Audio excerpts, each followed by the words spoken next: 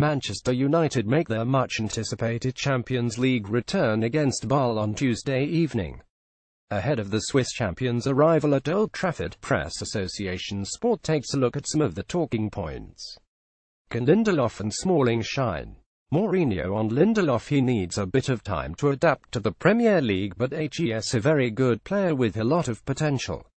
mufcpick.twitter.com Parbig Manchester United at Man Utd September 11, 2017. Phil Jones has impressed for club and country in recent weeks, while Eric Bailly continues to show the promise that led United to sign him from Villarreal last summer.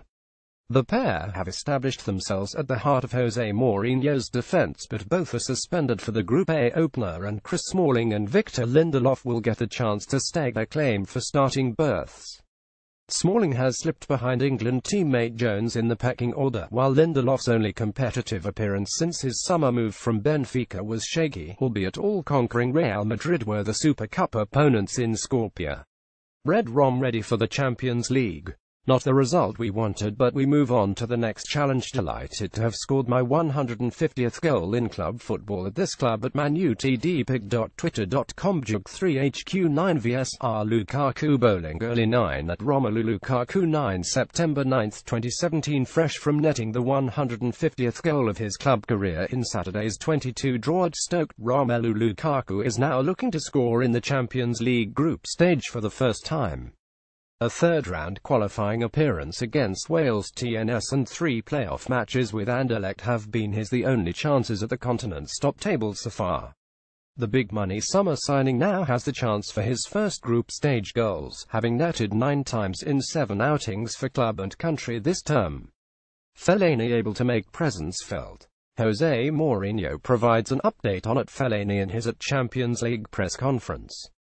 Pick.twitter.com Kami9J070 Manchester United at Man Utd September 11, 2017. The reoccurrence of a calf complaint meant Marwan Fellaini missed Saturday's 22 draw at Stoke, a match that left Mourinho bemoaning his absence. The 29-year-old is back in contention after returning to training, and Mourinho would love to have the Belgian back in his squad. He's a very important player for me, much more important than you can imagine, Mourinho said on Monday. I feel weaker without Fellaini in my squad. It doesn't matter if it is on the pitch or on the bench, so if his condition improves he will be selected because I need him. Another bad day against Basle, at D_Digia on FC Basle. They're a strong team. They're playing at Old Trafford, will be extra motivated. It's going to be a tough game. Manchester United at Man Utd September 11, 2017. United do not have particularly fond memories of Basle, having twice tried and failed to beat them at Old Trafford.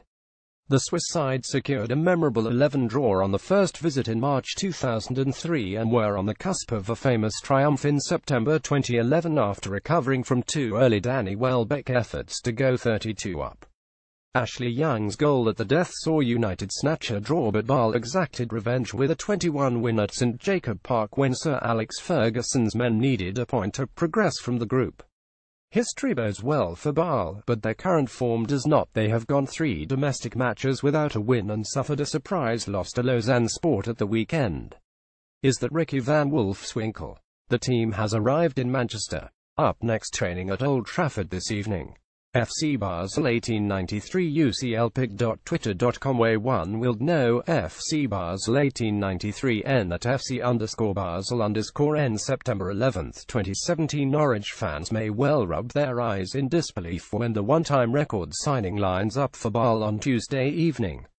Van Wolfswinkel arrived to much fanfare in 2013, yet 3 years and 2 loan spells later he quietly exited Carrow Road after mustering just 2 goals in 28 appearances in all competitions. A resurgent season with Vitesse Arnhem led Basle to come calling this summer, and, while his team has yet to hit the heights expected of them, the Dutch forward has plundered 7 goals in as many games.